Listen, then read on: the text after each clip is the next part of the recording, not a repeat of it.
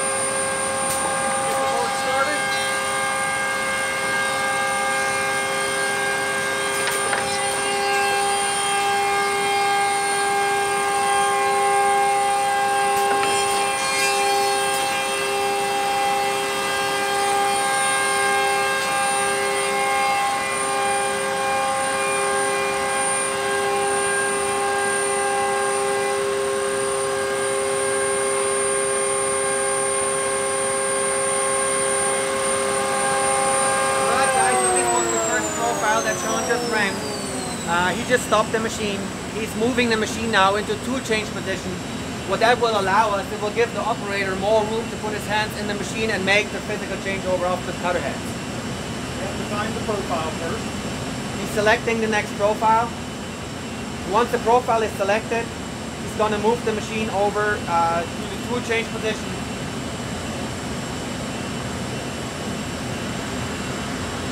So at this point, if you can see the numbers on the counters are moving, the machine is opening up to give the operator a little better area to get his hands in there and pull those tools out without bumping them into parts of the hoods and things like that. So as soon as this box for the operator goes from yellow, which it just did, that means we're ready to do the change. You simply open the hood, have a secondary lockout tagout switch up here for safety. Now I can begin the changeover. You can see on the screen, Chris, if you'll have a look here, there are yellow boxes. Those yellow boxes are telling the operator which tools have to be changed. Once I press the button, like Michael talked about, and release that tool, it's automatically going to show up down here the next tool that needs to be put into place. And you'll see that as I move along. So right now, Sean is moving everything out of the way to give himself more room to make the changeover.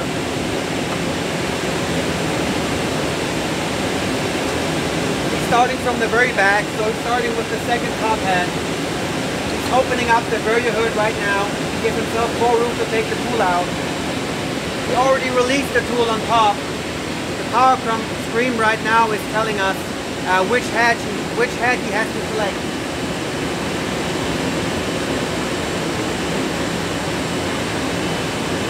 Once the head is back in place, he's pushing the button to clamp the tool.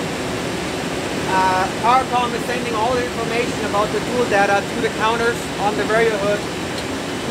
What he's doing now with the crank handle, he's simply matching the numbers that will bring everything in position.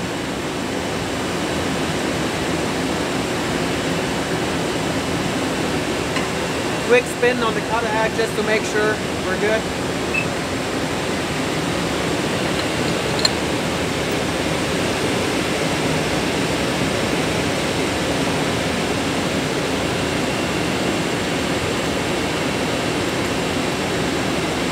That'll be the next cutter.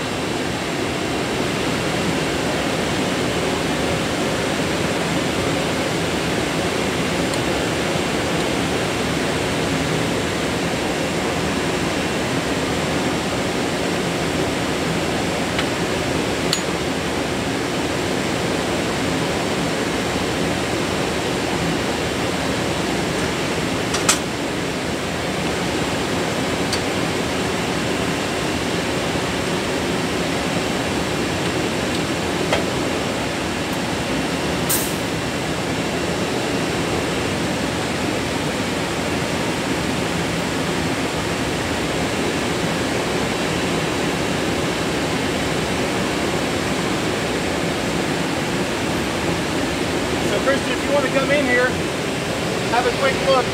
One of the fast adjustments that we have on the right side cutter that a lot of operators are very fearful of, so they leave the opening wide open. We actually have a gauge back here, a push button up here on the top. We just simply remove the lock on that fence, move it to where we want to, so we have no chance of that thing moving on us. Okay, I'm going to go ahead and put that in position.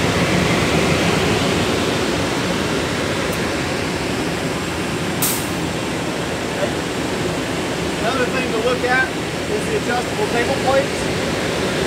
You can see that the plate from one tool to another is going to give us movement to clear that tool. So it's a very quick adjustment.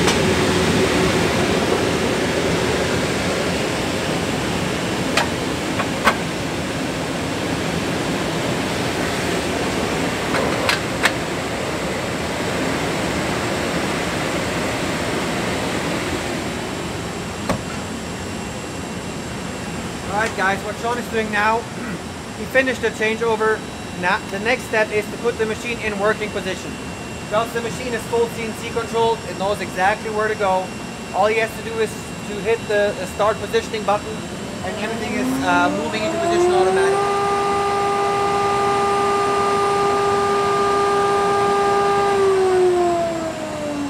Also a very nice feature of that machine what we just saw, if there is an axial adjustment of a spindle, the machine knows that, and if the adjustment is above a certain threshold, it's going to automatically start the spindle to give it some rotation, and it will adjust the axial while the motor is running in order to adjust the belt that's driving or that's connecting the motor and the spindle.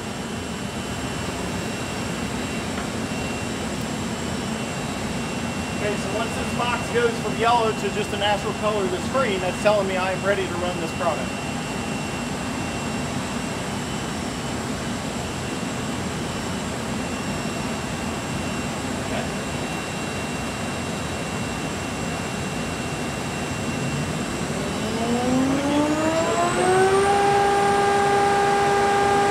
Alright, so while Sean is starting up the spindles,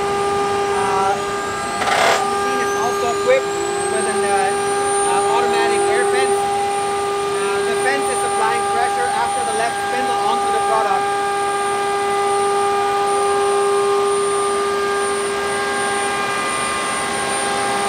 So once he starts to feed, we're going to see that the air fence that's right here is going to move in automatically.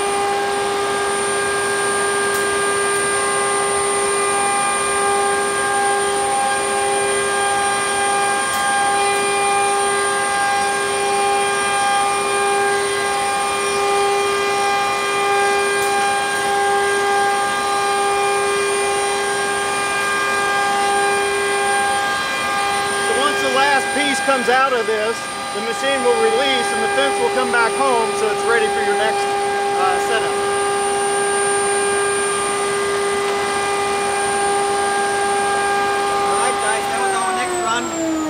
again, Sean can stop the machine, select the next profile.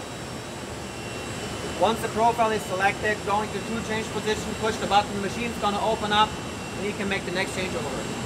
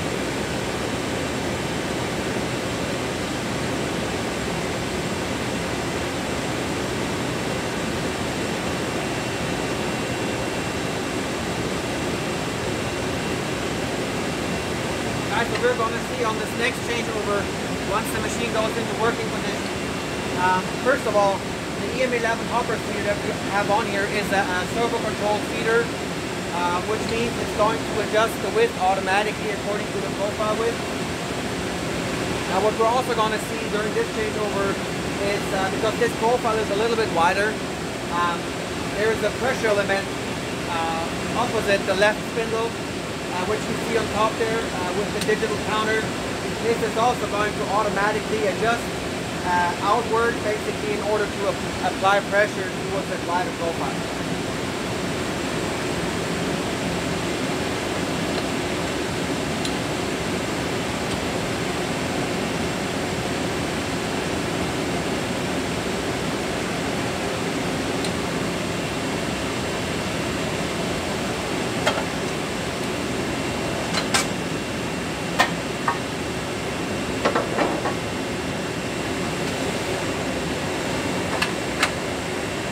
Sean is changing over the last head right now.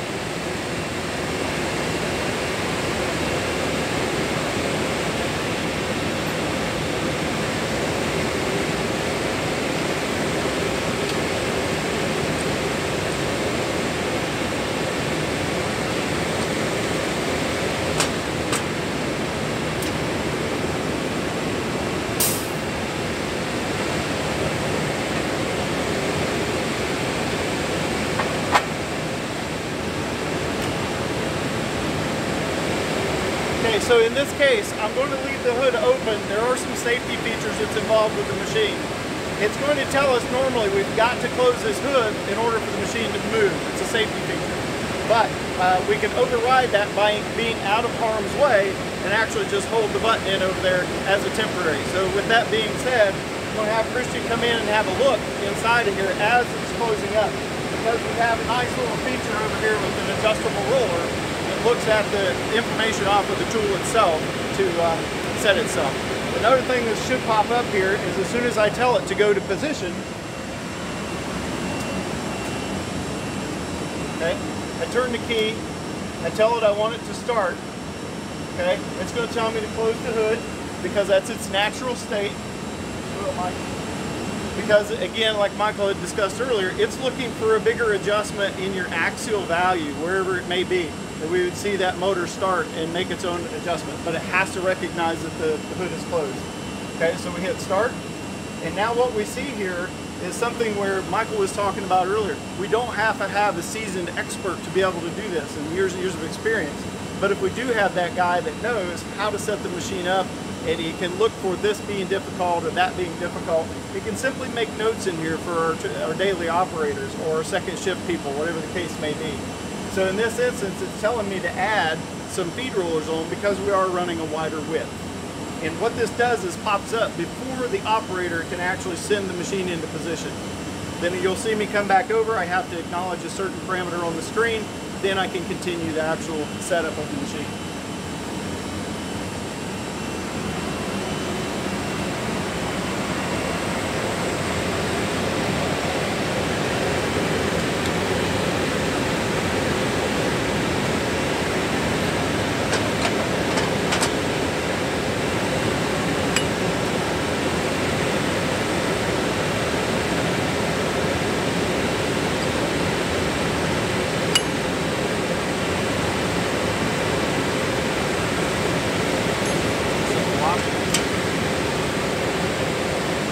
Another feature on this machine, I don't know if we talked to you about it or not, but there's a different type of roller. It's a different design, but it can only put on one way. We can't have the operator putting the wheels on the wrong way and possibly trying to feed the product off the machine guide pins. Okay, so once that's done, again, I'm going to leave this hood open. Enter. And it's telling me to go to position. Okay, we have to start a spindle, so I do need to close the hood.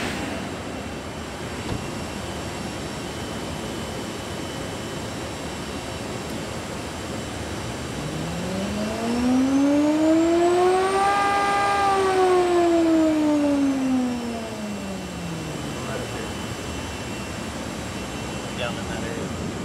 Over towards that roll. Okay.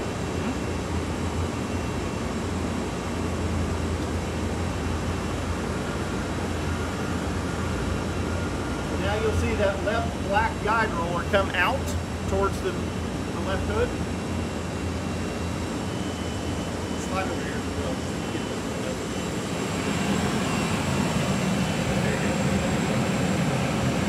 So you can see the roller coming out, the left head coming in. And what that does is it sets it up to being just 1/4 of an inch off of the tip of the knife. And of course, here it's telling us we are ready to run.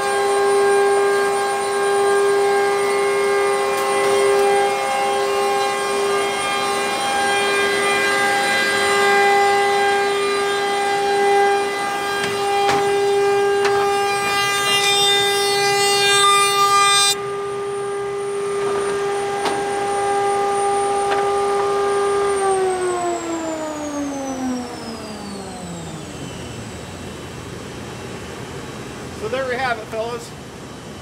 3 profiles, quick changeovers. Yes, I was blabbing a little bit during those time periods, but just to show you, we don't have to be in a race to be efficient. That's right, guys. Guys, we hope you enjoyed the video. If you have any questions or comments, feel free to reach out to your local representative or to us here directly at Weinig.